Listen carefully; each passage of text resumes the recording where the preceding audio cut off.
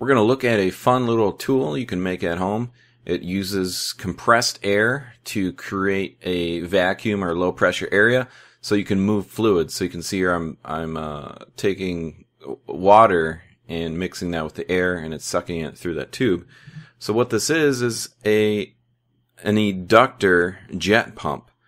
So this converts the pressure energy of a motive fluid to velocity energy, which creates a low pressure zone that draws in and entrains a suction fluid. This is straight from the wiki, guys.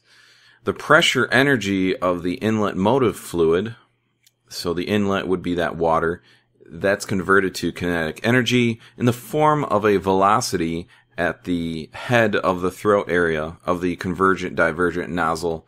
I don't have a convergent divergent nozzle, but so this is kind of an inefficient pump, but as you can see, it does work. Mega Mechatronics. So what we're going to do in this example is I'm going to evacuate some transmission fluid from a transmission before I pull it.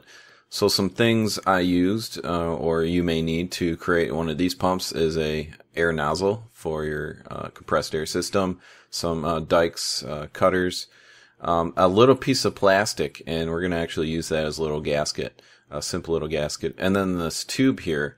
And I picked a large enough tube.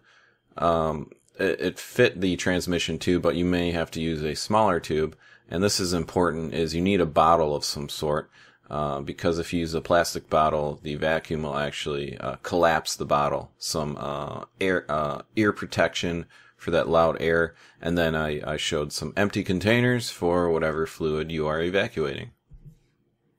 And then let's clear this stuff away, and I'll show you how I made the attachment for the compressed air nozzle.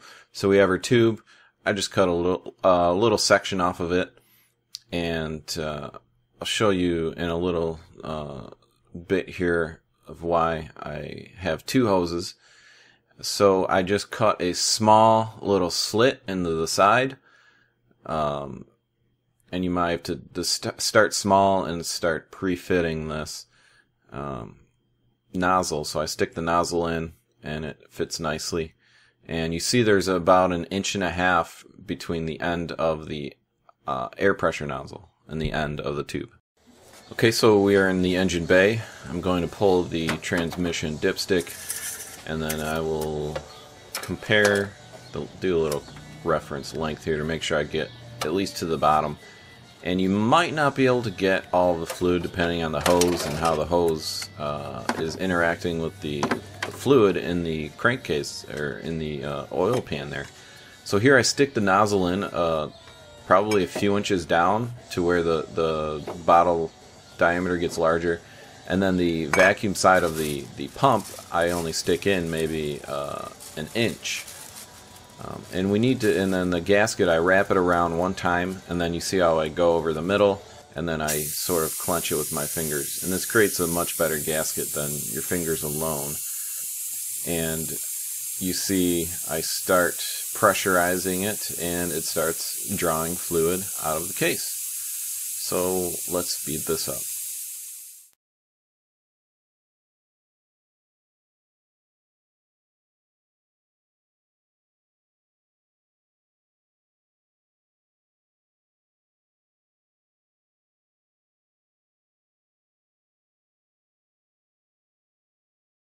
So the reason we put the inlet hose lower than the vacuum hose is so that we don't accidentally collect or atomize any of that oil and spray it on your car, breathe it in.